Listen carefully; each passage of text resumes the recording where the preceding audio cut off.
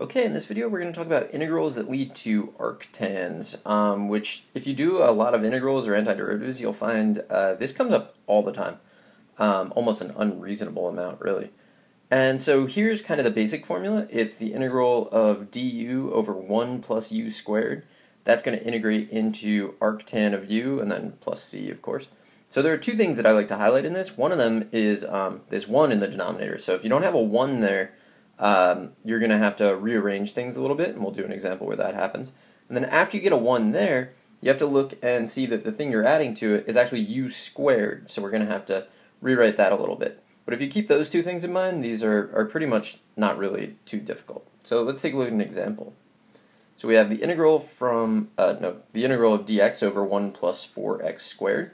So immediately look at it and you see there's already a 1, so that part's done. Now we look at the second part, and we see 4x squared. Well, 4x squared is supposed to be u squared, so we want to rewrite this so that we can really see what u is. So I'm going to start with the integral dx over 1 plus, and then if u squared is 4x squared, then u is probably, or definitely rather, 2x, so it's going to be the quantity 2x squared. Once I do that, I can kind of just work it out. So u is 2x, which means that du is 2 dx, which means I can replace dx with 1/2 du. And so now I can make my substitutions, and I'll get the integral of 1/2 du over 1 plus u squared. So that 1/2 just gets pulled out, and then it's exactly arctan, right? Du over 1 plus u squared. So that's going to be the arctan of u.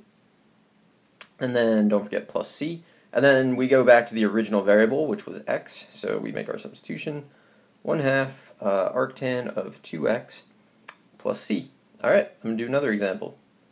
So here we have the integral of dx over 4 plus 25x squared. So look at it and immediately see you don't have a 1. So what I'm going to do is I'm going to factor a 4 out of everything in the denominator and pull it out as 1/4. So 1/4 the integral of dx, 1 plus, and now I have 25x squared over 4. I look at that I know is supposed to be u squared. So I can keep going. So I get 1/4, and then dx over 1 plus. So if u squared is 25x squared over 4, then u is 5x over 2. So the quantity 5x over 2 squared, and now I can just do substitution. So u is 5x over 2, which means du is 5/2 dx, or dx is 2/5 du. And I can do straight substitution here. So I get 1/4, 2/5 du, 1 plus u squared. And the next step, I'm going to pull the 2/5 out, so I get 2 over 20, which is 1/10. So 1/10. Now it's just the integral of du over 1 plus u squared is always arctan of u, and plus c, and then go back to the original by making substitution. So we have 1/10 the arctan of 5x over 2, and then plus c. Let's take a look at one more example, because sometimes these are a little messy. So here we have the integral of 3x dx over 7 plus 16x to the 4th. And your instinct on a lot of things that end up as arctan is to first think that they're actually natural logs. But when you do the u substitution, it just won't work out. And so that's how you kind of know it's probably an arctan. So first, I look at this 7. It's not a 1, so I have to factor a 7 out of everything in the denominator. I'm also going to pull the 3 out of the numerator, so I'm taking out 3/7. Integral x dx over 1 plus, now I have 16x to the 4th over 7, and I look at that, that's supposed to be u squared, so u is just kind of ugly here. It's going to be 4x squared over radical 7.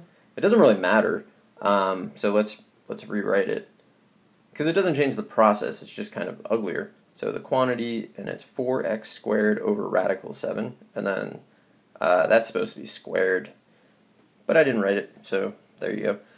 So u is 4x squared over radical 7. Du is 8x, so it's like 4 times 2x is 8x over radical 7 dx. So then radical 7 over 8 du is x dx. And I can make all my substitutions.